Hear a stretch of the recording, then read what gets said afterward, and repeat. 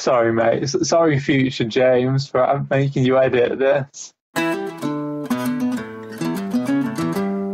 Hello everyone, and welcome to the 4th episode of Highlander, the show where we talk about every single legendary card in Hearthstone. I'm joined, as always, by my good friend and co-host, Jamie. How are you doing, Jamie? Good, thanks, James. Hi, everybody. I'm James, telling you to sit back and relax as we talk about more cards.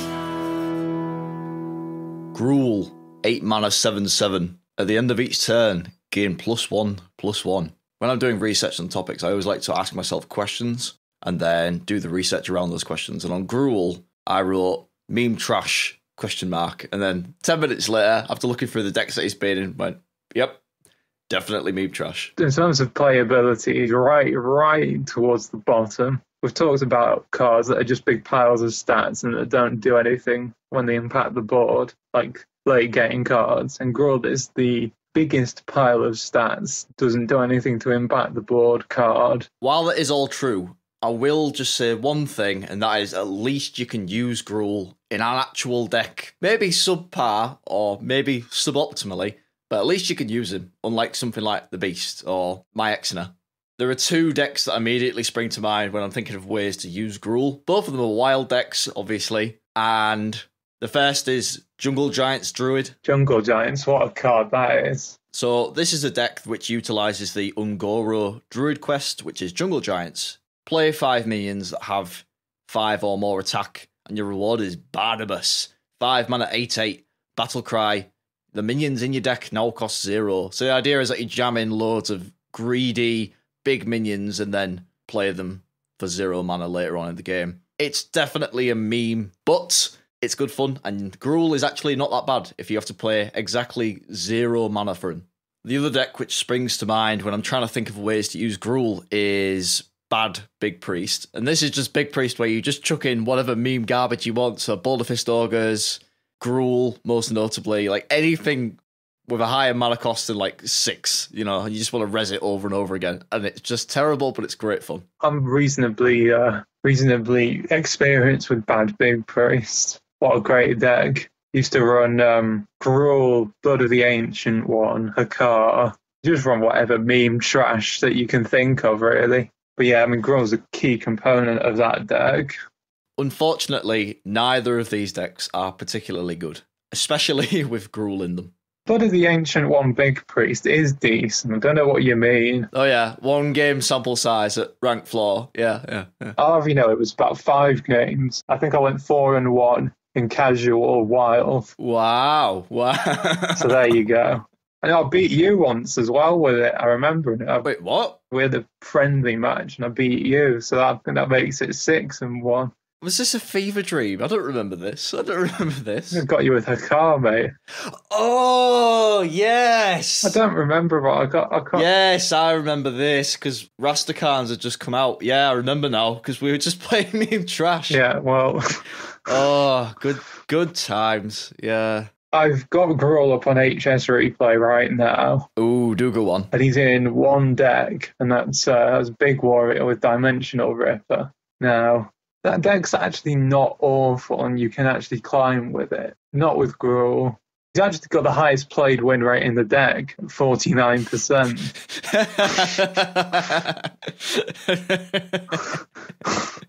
Oh, that's fantastic. What a guy. This is a 290 game sample size. What a legend.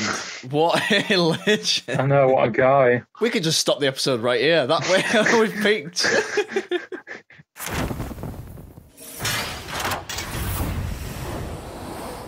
Ysera.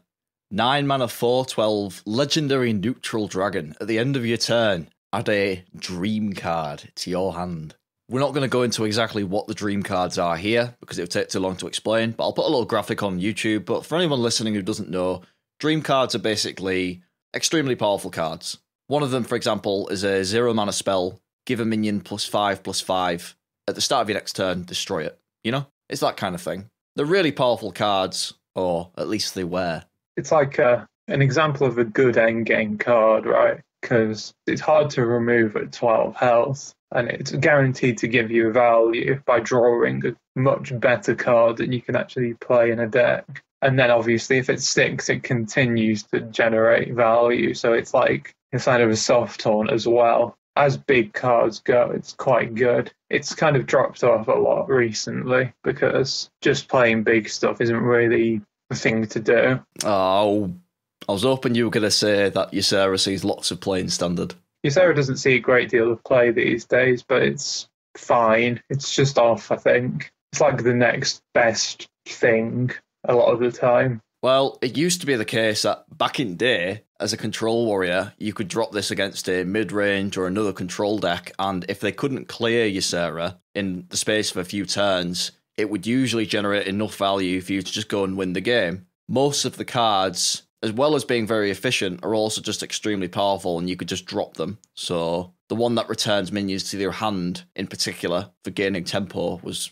very, very good. Yeah. You could low roll, because there is one of them that is particularly worse than the other ones, and that one is Laughing Sister, the 3 mana 3/5, can't be targeted. Laughing Sister isn't great, but everything else is excellent, obviously. I mean, even then, Laughing Sister is a great minion, and it would see play in decks now. It's a fantastic card, obviously, but it's just when you're considering the other cards that you could get off Ysera, it is a bit of a low roll. Well, I know I get annoyed when I get Laughing Sister. The thing I'm trying to point out here is that Ysera, regardless of its synergies with other cards in your deck, could just win games on its own because it was just that good of a value bomb when the game started, you see. Slower iterations of Dragon Priest used to run it, I think. But before Dragon Priest sped up, should I say. I think that was quite a common card because obviously it's synergistic with the dragons and it's good end game. Another deck that it saw playing quite a fair bit in Wild before either better minions were printed or the game sped up was Big Priest. So you would use your resurrection spells to resurrect Ysera and other cards like the Lich King over and over again. Something interesting about the deck that anyone who's either played or played against that version will tell you is that the Lich King was quite clearly the stronger card out of those two. Those were the only minions you can summon, obviously, but they're very similar in function, and even though the Lich King costs 1 mana less, it was almost always better because of the fact that it has Taunt, and the stat line is quite a bit more threatening than Ysera's. Yeah, well, that's why the Lich King's so good, right? You can get away with running it in Big Shaman as well. Not that you particularly want to, but if you've got no better options, it's something you can play. This Big Shaman is obviously the Wild version with Ancestor's Call. Now it's got Scrapyard Colossus, Eureka, all these sort of things. You know, in Rise of Shadows, there was that Muckmorpha Shaman running around. Would that run? Did that run Ysera? You know, in Standard. I remember playing it in mine, and I think quite a lot of people did as well. I think it was pretty commonly run. It being what we've said, it's something you can Muckmorpha into, and then it'll draw you a card immediately. One deck that I can really strongly remember Ysera being played in, as like a key part of it, was Big Druid, and this was the version that was running around in Knights of the Frozen Throne. This deck I would consider something off meta, you may disagree, but Ysera was a key part in that deck because it had a lot of dragon synergies, and I believe it ran Deathwing Dragonlord. My memory's a little hazy, but this was in the period between Knights of the Frozen Throne and Kobolds and Catacombs where the deck sort of changed a little bit. It wasn't super common on ladder, but it was very powerful. Like you say, sort of Frozen Throne until Kobolds came out. Ysera does come up off of the Dragon Lackey again, as any dragon in the classic set does. Played Zoo a couple of days ago, and I got Dragon Lackey and got Ysera off of it and won the game because of it. It's another one that's relevant occasionally as like a tech. You're not putting it in your deck. I can't believe you're sat here and telling me that Ysera is Deathwing or Onyxia tier, where it's just something good to get off Dragon Lackey. Like I just can't believe we've reached this point where it's like it's an RNG card and it's, you know, good to find off of random effects. But I believe you, it's true. Well, yeah, it's borderline playable. See, unlike some of the other cards that we've discussed on the podcast, I don't really think that you need to look at changing Ysera. There are much, much more deserving cards that need either buffs or reworks. It has a niche, probably in a different meta, but that niche is there, and I don't think it needs changing. Yeah, we'll see, won't we? I don't think it really needs addressing to the extent of some of them.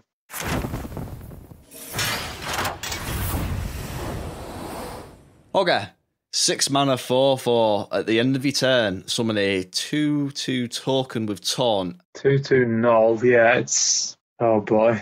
I think this is the worst card in the Classic set. Really? Worst card? What about Millhouse, dude? Come on. Yeah, but like we said in episode 1, at least Millhouse had like a little bit of play. I mean, if you can count that. Oh, come on. Are you talking like the whole set or just legendaries? No, like the whole set, like every card. No, I think there's some worse commons than it and epics. Right, but just thinking about legendaries for the moment, I absolutely think that this is... Also, I think the Beast's worse than Hogger. I can't agree. No, Hogger's really good off of Power of Creation. Honestly, there's not much to choose from, and he's really good. I can see that. Yeah, that makes sense. I can't think of a single blooming deck that anyone has ever played Hogger in, and I have bloody tried to find one. I swear I have tried to find people actually either discussing the viability of Hogger in a positive way, or just putting him in some meme deck at the very least. But no, there is absolutely no out there on the barren wasteland of the internet. There is just nothing there about bloody Hogger. And you know what? I'm going to say something, and you're not going to like it. I think that Morose is a better card. Excuse me. It's Right, come on then. Come on. Really? Yeah. I mean, I like Morose. You know I like Morose, but I can't back it. Right, just come. Right. Right, so there was literally a deck created from Morose. That's the Quest Rogue, and it got cut from Quest Rogue within about 2 days of the deck coming out. Like, if that doesn't say something about that card, I don't know what does, really. Yeah, but my counterpoint, and I don't think you can beat this, is that at least he had a bloody deck. At least Morose had a deck that people even considered putting him in and thought, hey, this is going to be good. Hogger has never had that. Hogger has always been terrible. Absolutely terrible. Oh, I found a worse card, by the way. Oh, go on. It's one of the new epics they added. Oh, no. Baron Stable Hand. Oh, no. It's a 7-mana 4/4 epic. Battlecry, summon a random beast. Now, you're trying to tell me that that's not worse than Hogger. Okay, right. I don't disagree. Right, thank you. Yeah, that's a card I always forget exists. What about Brightwing's rarer cousin, High Inquisitor White Mage? Do you know, that's dicey. I have a golden copy of that card, and I've never played it. Oh, for God's No, I'm going to be honest. I was not happy with it. I was not happy opening a golden copy of that. The only reason that I can assume Blizzard keeps Hogger the way it is because it teaches players what a bad card looks like, or rather, what a win more card looks like. Aside from the Beast, which we've already covered, there are 2 other examples of really stupid win more cards in the classic set of legendaries. Hogger is one of them, and the other one we will get to in the next episode, but Hogger only helps you if you are already ahead on board, because you can't really trade with the Hogger body because you want to protect it, because otherwise it doesn't generate you any value, so you have to be winning. And if your strategy is already be winning, to play what is not even that good, doesn't generate that much value, it's just awful, that's all. So if you want to put Hogger in your deck, just win. Just already be ahead. Yeah, just win forehead. That's it. That's exactly right, you know. I found another card that's worse than Hogger, by the way, in the classic set. Funnily enough, it's another one of the new ones. It's Arcane Devourer. It's an 8-mana 5/5 elemental rare. Whenever you cast a spell, gain +2/+2. Oh, that's the one I was thinking of like a few minutes ago. Yeah, that is. No, that's a bad card. That's got to be one of the worst cards ever printed, right? Surely. We have gone so far off track. Oh my goodness. This is supposed to be about Hogger, right? I'm just going to calm down. Anyway, I think we've covered Hogger. Let's move on before my blood boils over.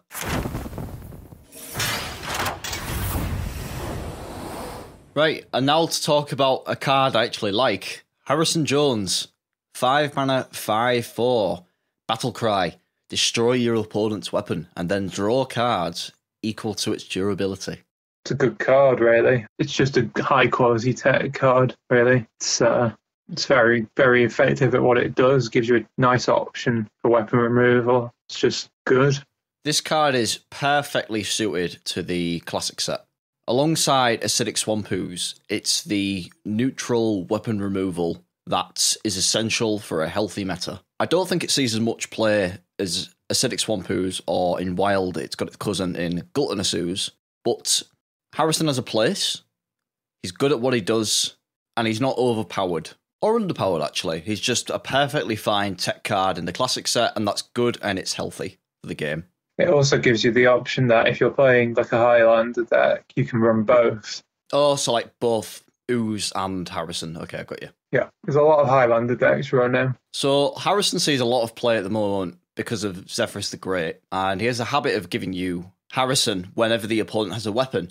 And a lot of people have a habit of also picking Harrison when maybe they shouldn't be picking him. For example, when they're going to overdraw. So, there I was a couple of seasons ago playing against a Raza Priest, and this is my boss fight to get to Legend. I'm playing my absolute favourite deck, Dead Man's Hand Warrior, right? So, I believe it's turn 8, I've just played Scourge Lord Garrosh, which is a hero card, and it gives you a 4/3 weapon, right? What happened was, my opponent played Zeph, it gave him Harrison, he played Harrison, and then he ended his turn. Now, this is something that you should never do against Dead Man's Hand Warrior. As a combo deck, when you rely on drawing your combo pieces to beat the deck, and that is, he left his turn with a full hand. So what do? I do Bran Bronzebeard, Cold Light Oracle, and then what do I mill? I mill Shadow Reaper Anduin and Raza the Chained. And that's a concede on the spot, and that is me getting Legend. So that is good effort. I mean, getting both of them, that's... Poor guy.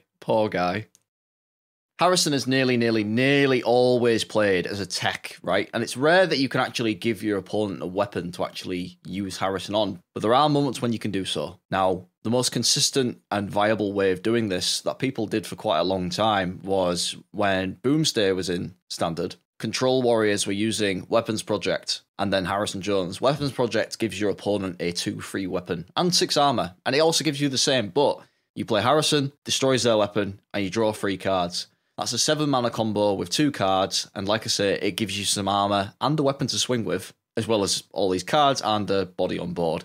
It was really good, and as far as I'm aware, that saw quite a bit of play, and it's not even a meme, it's like a pretty bloody good combo. I think it's very well balanced. It's statted fair enough that it's playable. You can tempo it out and it's not awful. It's not good. Like a 5/4 is worth about 3 mana, maybe 3.5, I suppose. It's not like good, but if it's a control mirror and it's a dead card, you can just play it and it's reasonable.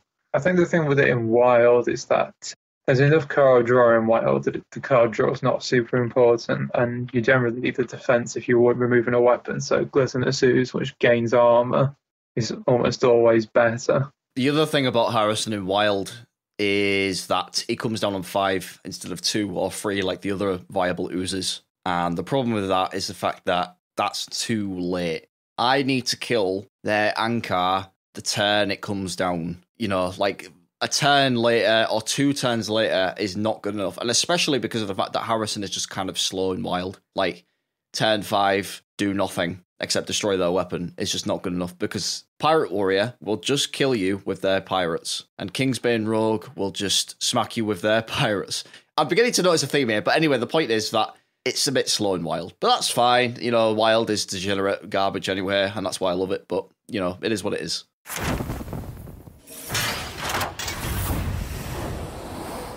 Lorewalker Cho. 2 mana, 0/4, legendary neutral minion. Whenever a player casts a spell, put a copy into the other player's hands. Well, I mean, this is an interesting card, shall we put it that way? For my money, Lorewalker does exactly what I think a legendary neutral minion in the classic set should do, and that is provide interesting deck building challenges, none of which are particularly overpowered, especially in Lorewalker's case, but he does provide you that interesting deck building option. And it's good that something like this remains evergreen, so people can meme forever. Unlike some other, much more boring cards. You really hate Hogger, don't you? Well, it's just a waste. I just didn't realise because it's normally me that has like hatreds of cards, right? You know, specific, you know, like Greenskin and things like that, right? It's just... Well, in my opinion, the worst thing a card can do is be so completely boring and forgettable. Oh yeah, I agree. You know how much I hate boring cards. There's actually stuff to talk about with Cho, so let's talk about it. Agreed. Do you want to start? Right, so I've got Lorewalker Cho up on HS Replay. Okay. And there's 2 deck lists that are running him. Right. Which are both Zoo Warlock with Org Merchant, Fiendish Serpent to buff its attack. Between the 2 of them, they have about 1,000 games. Whoa. One of them has 47% win rate and the other has 46. So they're not good. No, but they're also not. But they're not terrible. They're not like horrific, right? Yeah, I've seen far worse meme decks than those. That's the thing. It's not a meme deck. It's just a deck with. Well, to be fair, one of them's got Pagan as well. That's got 710 games. And like, whichever 710 people have done this, like, well done to you. Oh, no, I'll tell you why. It's because of Scrap Him. Oh, okay, I see, yeah. Yeah, Cho with Scrap Him becomes a 2/5. That's value, that is. Well, it's just so threatening. You can't clear it because then the opponent will get AoE in their hand. It's a big threat. It's a wonder people haven't caught on to this Meta Breaker deck. There is actually a deck out there which uses Cho, and although I really strongly disagree with him, the deck creator swears by this card being a core part of the deck, right? And you can read his post on the competitive subreddit, and it's very interesting. He wrote a very, very detailed deck guide on standard Labour and Paladin, and now his weird card that he put in was Lorewalker Cho, and his reasoning for this, and he swears by it and he defends it, is if you're up against a control deck and you play lots of Labrums of Wisdom, you can effectively force the opponent to overdraw. Blizzard has tried to get rid of ways to interfere with the opponent's hand by removing Cold Light Oracle and Naturalizing, these sort of things, but Lorewalker can still do it. Now, if you can just spam loads of cards at 0 mana for you and an absolute pain in the ass for your opponent to get rid of, fantastic. Now, this is a very, very, very strong and weird tech against control decks. Like, really, really greedy control decks. And causing them to overdraw and have, like, limited hand space. But I just think it's just so funny. I think it's great. And it's actually sort of decent. You know, I don't know what to say. Like, it's okay. That's interesting. That actually sounds vaguely plausible as a deck to put him in. Right? Yeah. It sounds like if someone wanted to make a competitive deck, that's what you do. Yeah, well, I don't know. I may have to try. Was this in Wild, I presume? No. This is in Standard. Standard. It's in Standard. I'll look into that then. Yeah. I didn't actually see that post. I'll investigate it. So aside from that borderline competitive usage, have you got any more places people have actually used him? I don't usually use Hearthstone, but considering we're going for highly competitive cards, I thought I'd just check Cho out and see what's going on. And literally, I think all the decks are just like deliberate mean garbage. Like we have Purify 99.7 win rate Fast Legend from 2016. And the guides are pretty great. The Mulligan guide, Purify is the only keep in the deck. And versus aggro, Mulligan for Molten Giant and Bolf Ramshield combo. Or Rush's Face with Wisp. This is a prime example of the sort of thing that the card's used for. You know, it used to be a 1/4 for a bit. Oh, really? Okay, that's interesting. Too good, apparently. With Ashes of Outlands coming out, there was a brand new Wild Mage OTK that relies on Lorewalker Cho to actually do it. So, what you do is you play Lorewalker and then you play Mirror Entity, the secret that summons a copy of whatever minion your opponent just played. You do this and emote oops, and you hope that the opponent then goes and plays Mirror Entity because they don't know what you're doing. Once the secret is online on their side of the field, then you play the 1 mana 1/4 from Ashes of Outlands. I can't remember what it's called. It's the one that's got the Wrathguard effect, where if this minion takes damage, you also take that damage, but it's an overstated minion. I can't remember what it's called. Soulbound Dash Tongue.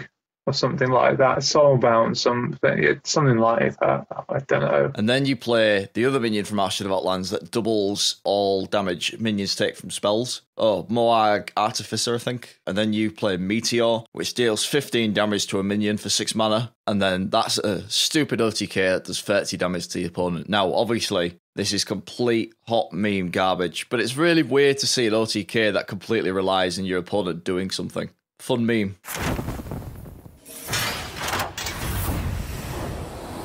Alakir, the Windlord. 8 mana, 3/5 Shaman legendary. Get ready for this. Divine Shield, Wind Fury, Charge, and Taunt. Oh, and he's an elemental. I don't think many people would disagree with me if I said Alakir was one of, if not the weakest, class legendary in the classic set, right? I think it's a toss-up between Cenarius, Alakir, and Jaraxxus. Jaraxxus has been terrible for like the last 3 years or something, but he was good enough earlier on. I'll let him off. I feel like it's always good to start these discussions at the start of the game or when the cards were first released. Now, with Alakir, Shaman was not really a popular class for a while, and it's safe to say that Alakir doesn't see a great deal of play.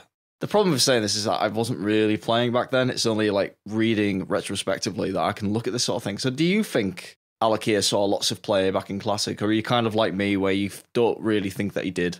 Because I know you weren't really playing them, but I just want to get another person's perspective. Do you know, I honestly don't know either. I know this is a deck that you've played a fair amount of, but I know Alakir was really good in Muckmorpher Shaman in Standard. So this is a Standard deck that came out in around Rise of Shadows and revolved around using Muckmorpher and abusing it. So this is a 5 mana 4/4 minion that transforms into a 4/4 copy of a random minion in your deck that isn't named Muckmorpher. Get 5 mana 4/4 Alakir or Walking Fountain or something like that.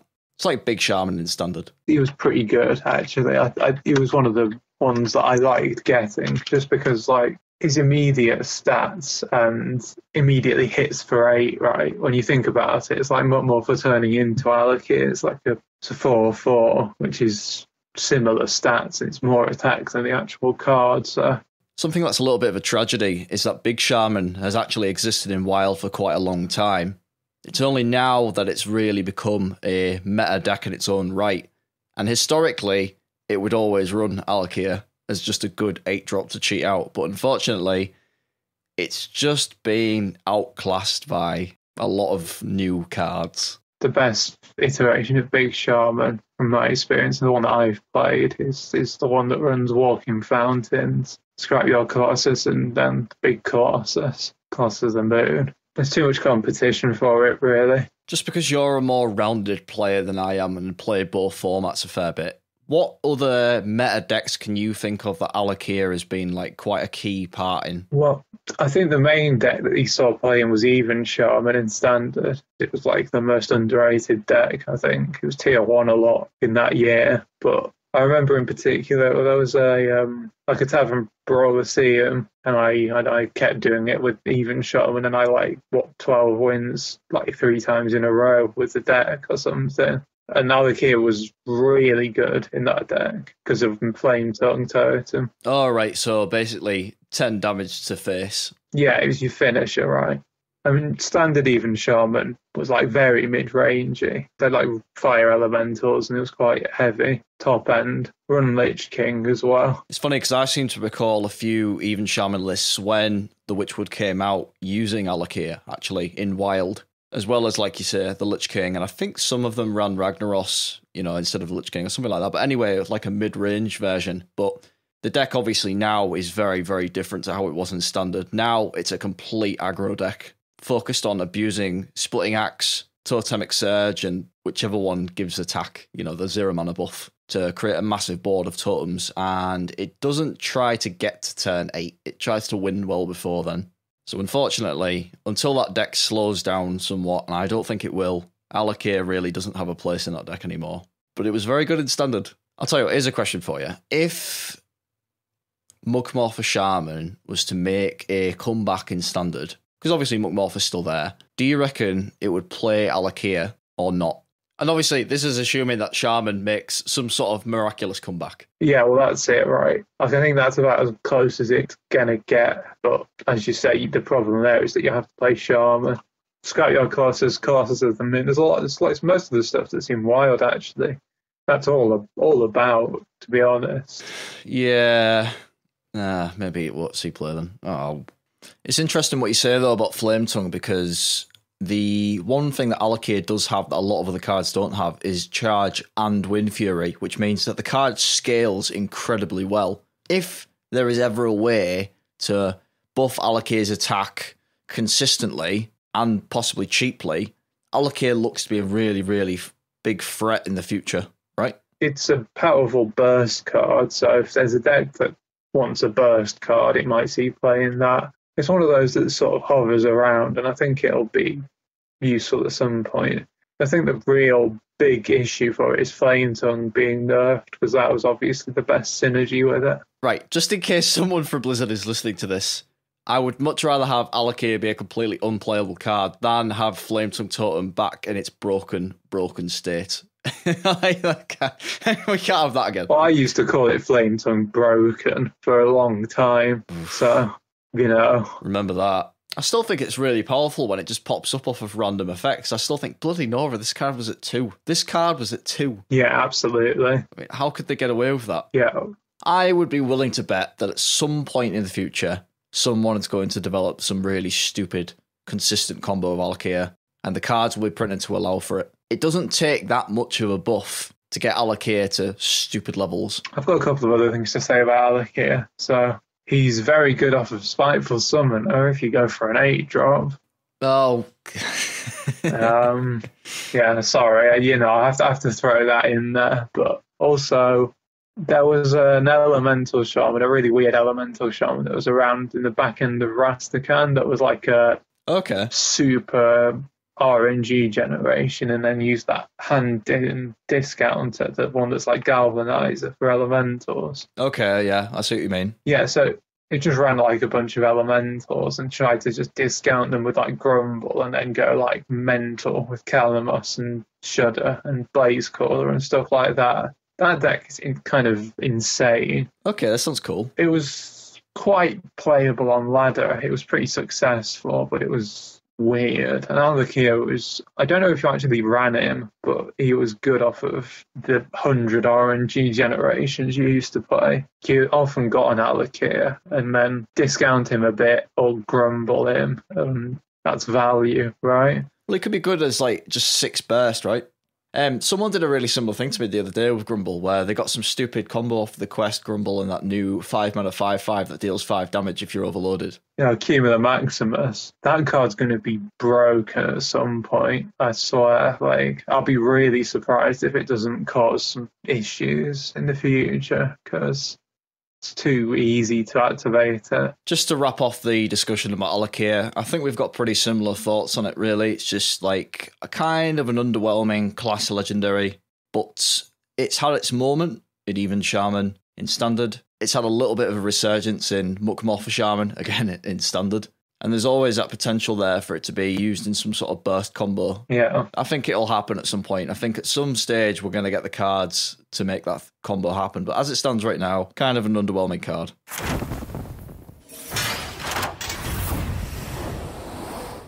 Lord Jaraxxus, 9 mana, 3/15, Demon, Warlock Legendary. Battle cry, destroy your hero and replace him with Lord Jaraxxus. This card routinely tops people's favourite cards or most well-designed cards list of all time. And there's a good reason for that, right? He's the original Death Knight. He's one of the coolest cards in the game, always had these sick voice lines. Everyone loves a bit of Jaraxxus. Yeah, I mean, lots to unpack about it, really. So we should probably explain what Jaraxxus actually does when it says destroy your hero. And what that means is your hero from that point in the game is replaced with Jaraxxus, who is a 15 health hero, which means that your health can't actually go over 15 without armor or the priest quest reward or something like that. The other thing is that your hero power becomes replaced with 2 mana, summon a 6/6, and you also become equipped with a 3 attack, 8 durability weapon. Often when you are Jaraxxus, you just hit your opponent's face every turn with a weapon, which is 24 over the course of the weapon's durability, which makes it like 1 attack from one of your hero power minions and the weapon's attacks 30.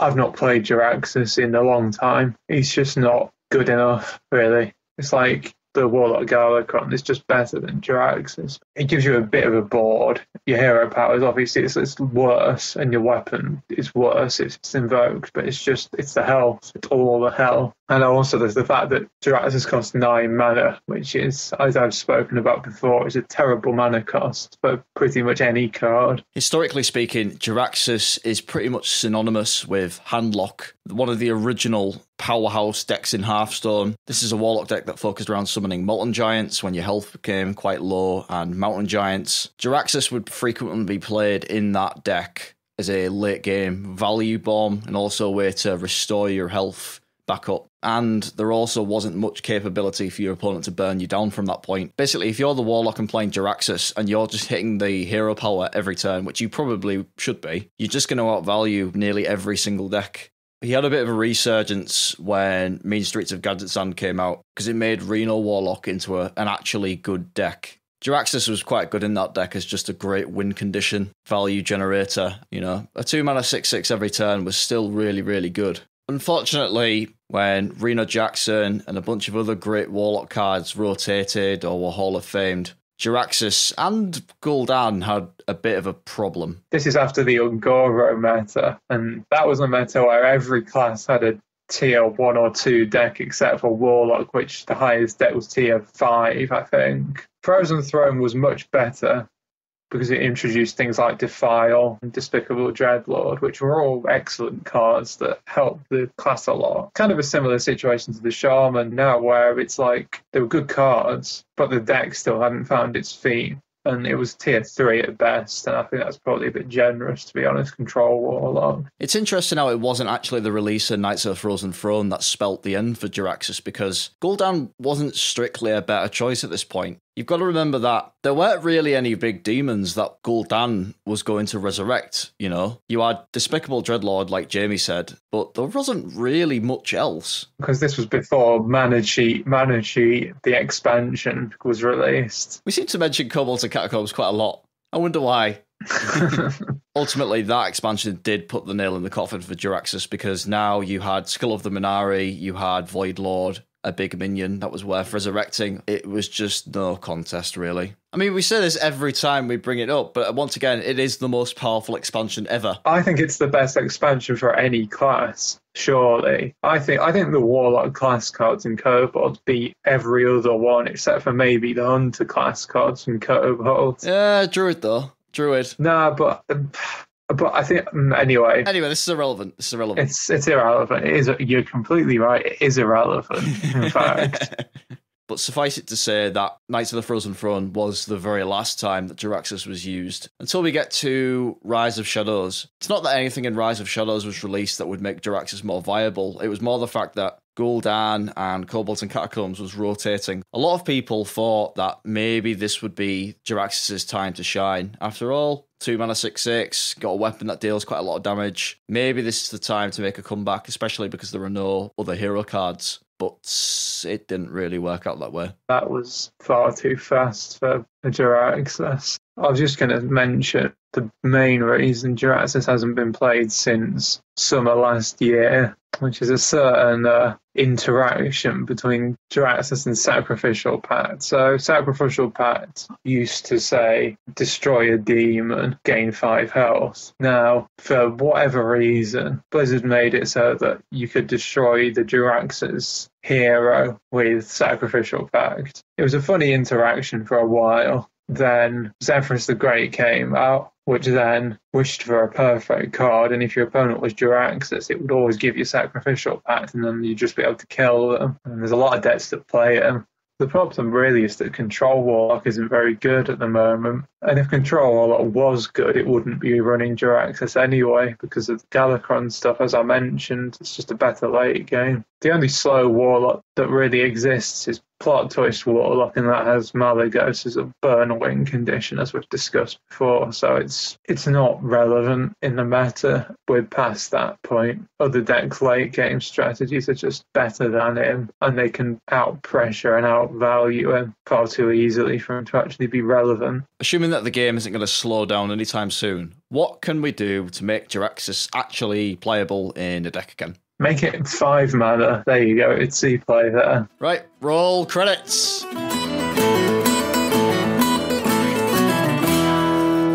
At least make it 8 mana so you can hero power on the same turn. That's like the minimum. I think if they made it so that it turned your health into 15 but still kept you at 30, it'd be much more useful. I feel like there's a conflict here between you want a class legendary to be good and you want Lord Jaraxxus to have the best flavour it can. And for my money, it's worth the sacrifice of a bit of flavour to make the card more playable by changing the way the health cap works. You know, that'd help quite a lot, especially with how prevalent healing is now in Hearthstone. I think that'd be quite good. You're looking at a much more playable card, but realistically, I don't think that's massively likely. I mean, not likely, but I think it's a much better, more viable card that isn't completely broken. It's funny because there's kind of a contradiction in Jaraxxus' design where he's a minion that wants to close out the game, and yet his weapon takes so long to actually kill an opponent. 8 turns is a lot longer than it should be. What if it was an 8-3? No. 24-1. You've done it. We've done it. We've balanced it.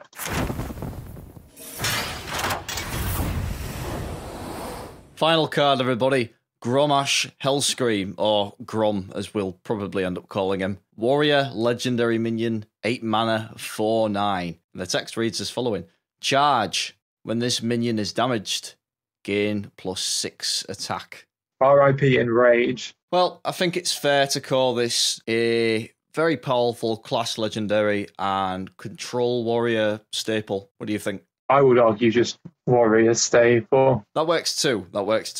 It's just charge is a good keyword for pushing damage. I've always considered Grom and Alakir to be very similar cards, obviously because they're both 8 mana classic class legendaries that have charge on them. And also both kind of require outside help to be really good. But whereas Alakir has never really gotten the support it needs to become this all-powerful, threatening charge finisher, Grommash has always had that. Since the game released, there have always been cards, whether it's Whirlwind or Inner Rage, to combo with it. It's gotten more tools over time, like Bloodsworn Mercenary, Emperor Thaurissan, all this sort of stuff, but the basic tools to do this have always been there. It's just famous for being one of the best finishers in game. It's just fantastic at what it does. If you can get any sort of enrage effect on it, that's 10 charge damage and 10 burst in warrior is powerful. For a deck with few other ways of dealing direct damage, like within the class in terms of non-minions, just like having a big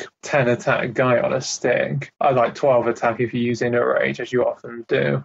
Sort of, as you say, control warrior ran in. I remember aggro warrior a lot of the time, like in Saviors of Aldian, when that deck was really powerful. That deck ran Grommash just as a top-end card. He doesn't see as much play in Wild, but Wild Patron Warrior does frequently run him. So that's using Emperor Thaurissan, Bloodsworn Mercenary, and then you obviously include all of the self-damage effects already, like Inner Rage, Risky Skipper, you've maybe got Rampage as well. All of these cards are really good that also serve to activate your combo with Grom. I think the thing about it is that I don't think it's too powerful though. Like at 8 mana and requiring a second activator to immediately do its 10 charge damage, I think it's pretty fair in what it does, because it's not just like a Leroy, for example, where it's just free damage and there's no sort of setup required. It's not like what we said about Van Cleef in the previous episode, where although you do get rewarded for putting good cards in a deck that you may want to play anyway, the warrior cards that used to empower Grom aren't quite as versatile, and you do always have to be thinking, right, what's my combo going to be? Or am I going to combo in this game? Or do I need to use Bloodsworn on something else? Do I need to use Inner Rage here? I think it's perfectly fine. I think most people would agree with that as well. It's just an iconic part of Warrior. Mind you, it's not always been played. There were periods where it didn't see as much play. Like, I seem to recall in the start of last year, I don't think many standard decks ran him, right? When it was like Dr. Boom sort of era with all the mechs and Omega Devastator and all that stuff, Dynamatic, I'm fairly sure Grom didn't used to be played in that deck. At least I don't remember it being. Well, you just had a better win condition. It was just outvalue with hero power and Omega Assembly and all that sort of thing. Like, that was the powerhouse driving Control Warrior, not some big combo finisher. Yeah.